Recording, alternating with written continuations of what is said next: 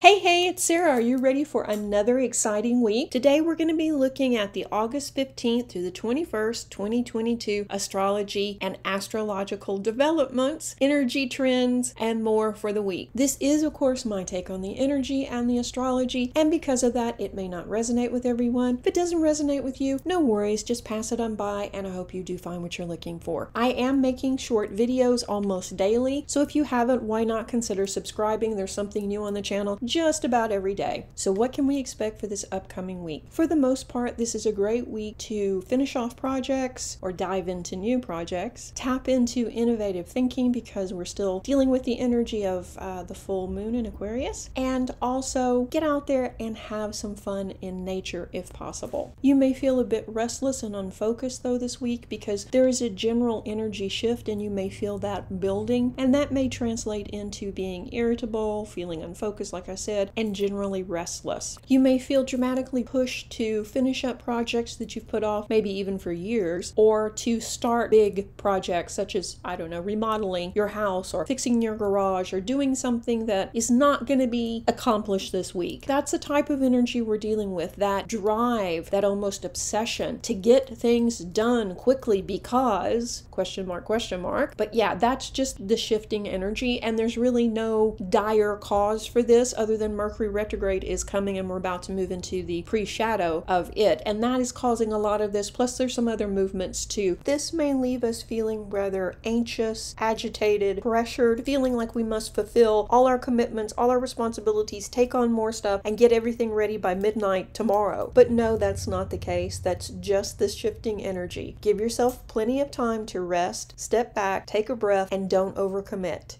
So be proactive with this energy. Use it to cross off things on your to-do list that you can manage. Don't overcommit and don't obsess over it. I will put the important alignments up on a slide if you want to check that out and add that to your diary or journal. We can expect some unexpected events this week, and they're likely to reverberate with us in a way that probably would be not something we would expect. So in other words, you're likely to see something on television is going to impact you, not directly, but it's going to have an emotional impact on you, much more than you even imagined. If you're spending too much time on Facebook or other social media, this is the time to release that. This is the time to maybe put a timer on or take a day off from social media, because as this energy builds, people become a little bit more, I don't want to use the word frantic, but yeah, and then they start imagining things or they start blowing things out of proportion. So I think that's the kind of energy we're going to be looking at. You're going to feel restless. You're going to feel like, you must fill up your to-do list and get everything done immediately because of some impending event. But actually, that's not what's happening. It's just the alignment is making people restless. Don't buy into any of that. This is actually the best time, though, to work on your own personal responsibilities and tend to your own garden, so to speak. Rather than maybe getting involved in some of the social upheaval, really work on your own stuff this week. And next week, on the 22nd, I believe, we begin Virgo season. And that's going to change the energy dramatically too. During this time, you'll probably be second guessing yourself and probably have a much more difficult time making a decision. So obviously, take care of all important business and make those important decisions this week before that energy comes into play. Oh, and by the way, Virgo season lasts until September the 22nd. On the 18th, a raise or a new business project could fall in your lap really unexpectedly. Something you didn't even,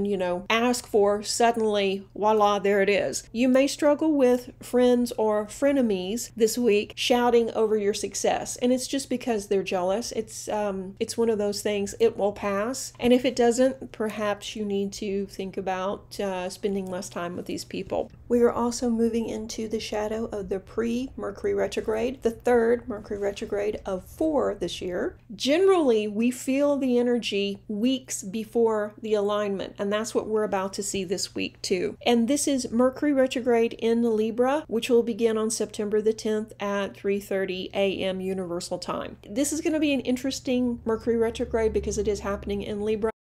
So on the same day, Mars moves into Gemini until March the 25th of 2023. This move can leave us feeling scattered and unfocused on top of everything else going on. The positive to this alignment is we can learn more about communication, how we communicate with others, what we can do to improve our own communication skills, and also we are more resourceful and clever during this time. We're even more eloquent with our words. So this is a great time to write those speeches, work on reaching out to maybe network with some colleagues that you've kind of put off or anything like that. Mars usually spends about 2 months in a sign, but this time around it transits Gemini for over 7 months. And this is due to an upcoming retrograde Mars cycle. Mars is retrograde from October the 30th, 2022, and we'll talk about that, of course, in October, to January the 12th of 2023. And it spends its entire retrograde cycle in the sign of Gemini. So before the retrograde begins, which is in October, we really need to take advantage of this energy and write, record, create, and do anything in that type of vein. Believe in your skills and get out there and network. Talk to people, tell people about your projects, show people your art, play that music for them, and really connect. Put yourself out there and show the world what you're capable of. So this is going to be an interesting week. Like I say, something probably unexpected in the news will probably reverberate with you a lot more than you expected. This isn't the best time to be on Facebook or any type of social media where people vent, because the energy building towards the Mercury retrograde and the Mars moving will have people feeling restless and looking for doom and gloom. So we don't need that in our lives. So maybe pull back from social media a little bit this week. Stay positive and know that this too shall pass. And really, it's not a bad week. It's just the energy is changing, and that's all. But this is the great time, like I say, to finish up those projects, be prepared for a surprise that could be a job offer, it could be a promotion, or it could be a raise. So be ready to accept that and claim that, and have a great week.